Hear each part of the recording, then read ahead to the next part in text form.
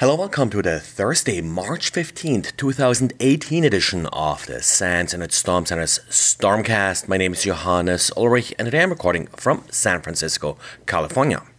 Brad today has one of his usual thorough write-ups about the Sigma ransomware that he has been seen again recently. This particular malware has been quite common November last year, has been pretty quiet since then, but this last week or so there have been multiple sightings of this ransomware again.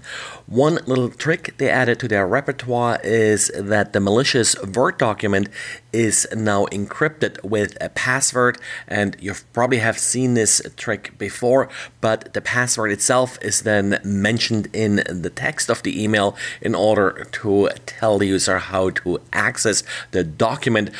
Typically, the main reason why the bad guys are encrypting their documents is to evade antivirus scans. And Let's Encrypt started handing out wildcard certificates. This was originally expected in January, but has been pushed back. In order to obtain a wildcard certificate from Let's Encrypt, you do need to use the version 2 of the Acme protocol. So you may need to update your clients that you're using to request certificates. You also need to be able to prove domain ownership by adding specific text records to your domain. Needless to say, wildcard certificates will make it a lot simpler for you to actually manage your certificates. You only need one certificate that you can then use on various sites within your domain. Also, it does make it a little bit sort of more secure from a privacy point of view, in that you don't have to report all of your host names back to Let's Encrypt, where they will of course then show up in certificate transparency logs.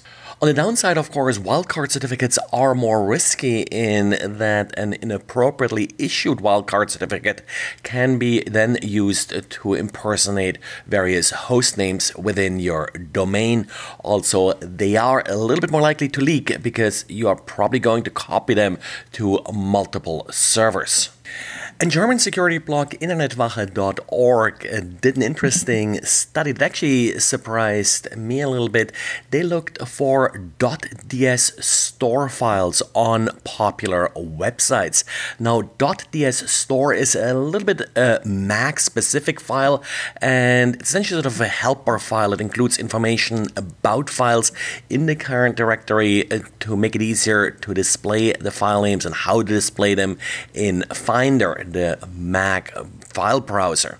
They did scan the Alexa top 1 million websites and amazingly found in 10,000 different websites a .ds_store file.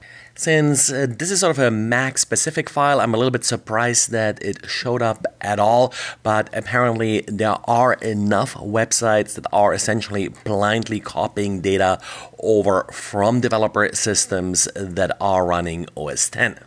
Now, the impact here is data leakage, in that the .ds store file essentially contains a directory listing that then could be used to find other files, and they did some automatic analysis of these files and did indeed find a number of, for example, backup files on these servers. And remember how Microsoft had a hard time with some of the Spectre Intel CPU patches, and in response released a registry key in order to not update systems that run antivirus that could possibly conflict with some of these patches. Well, yesterday, as part of Patch Tuesday, Microsoft announced that they are going to do away with this registry check, and systems will continue to receive updates even if they do not have this registry key set. So still make sure that you are running up-to-date antivirus software that doesn't block any updates, but more users should receive updates now that may not have received updates even though they ran compatible antivirus software, just the software didn't set that registry key. Well, and that's it for today, so thanks for listening and talk to you again tomorrow. Bye.